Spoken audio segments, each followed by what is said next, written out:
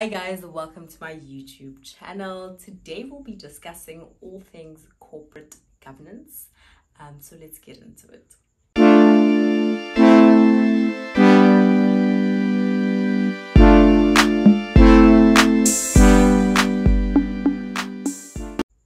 So why do you have to do this module? Why is it so important? Why do you have to put yourself through the Companies Act? I know some students dislike the Companies Act very much, but why is it so important, right? So I just want us to go back a little bit and think about a company and the stakeholders of a company. So you have the shareholders that are interested in the company's performance and in getting a proper shareholder value. You have employees that are dependent on their company's performance to make sure that it continues to exist so that they can get work. You have the government, you have the management team, you have the board of directors.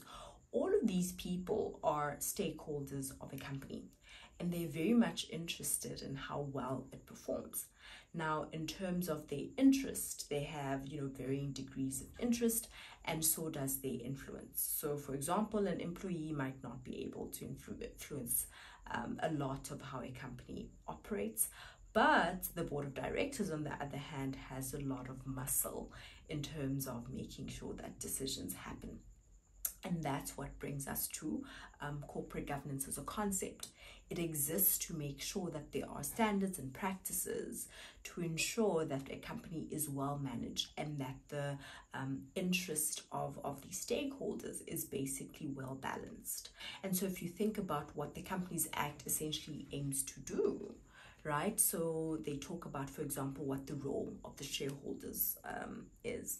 They speak about what the role of the board of directors is. So who appoints the board of directors, when do they get fired, when are they personally liable, and so on and so forth.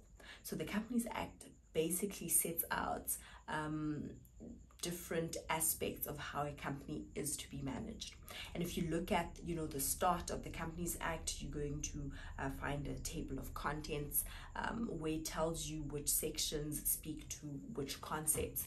And I always say to my students that go and familiarize yourself with that table of contents, right? Just make sure that you're aware which parts to get what. So for example, part F specifically speaks of governance.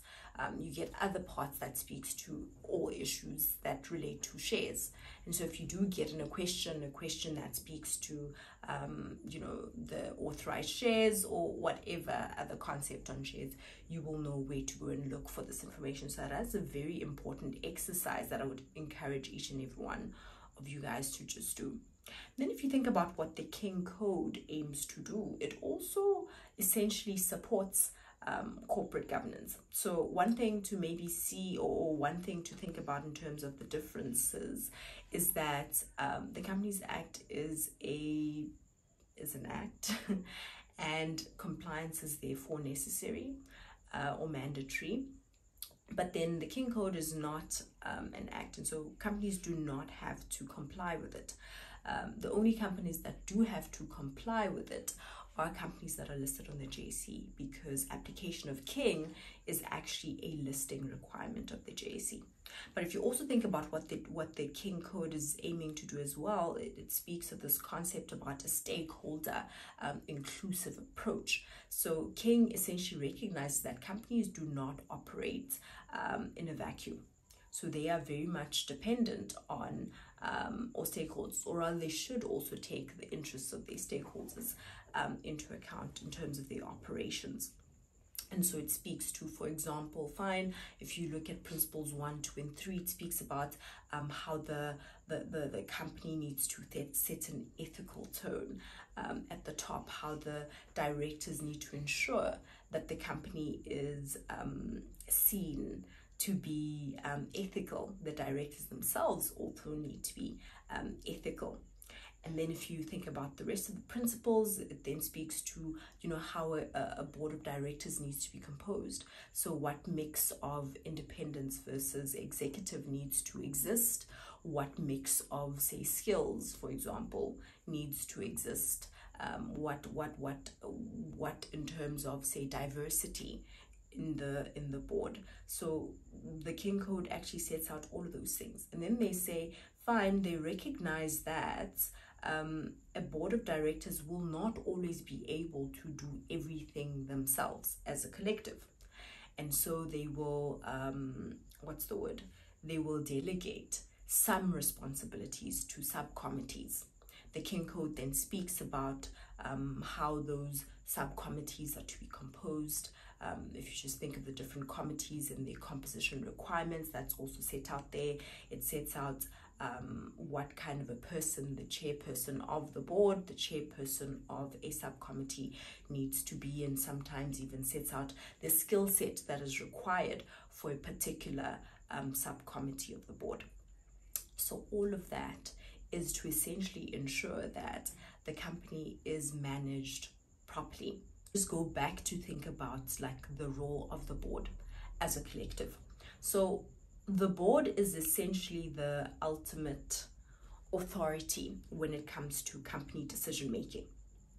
So the shareholders cannot always make decisions about where the company is going. They delegate that responsibility to the board, and so the board has a right to do what they see fit to ensure that the company gets to where it needs to get, and they then create shareholder value for their shareholders.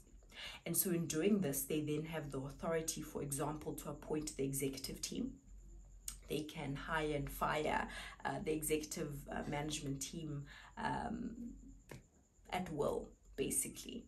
If they feel that the company needs to go somewhere, then they can make decisions surrounding how they get to that somewhere.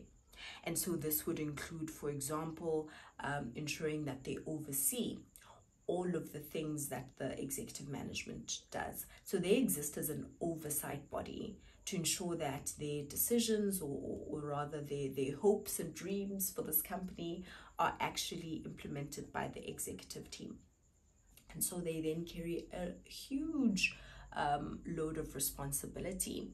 And so then the Companies Act then sets out, as well as King, sets out how they are to behave in certain instances. So in short, that is how the Companies Act and the King Code support corporate governance. Now, how does all of this translate into you getting the marks? Because I figured that's why you're here. What is the exam technique in terms of answering corporate governance type questions? Well, I think it also depends on which level you're at, right? So the higher up you are in your degree, you are required to show a lot more application than, say, someone who's in second year or third year who's exposed to the King Code and the Companies Act for the first time.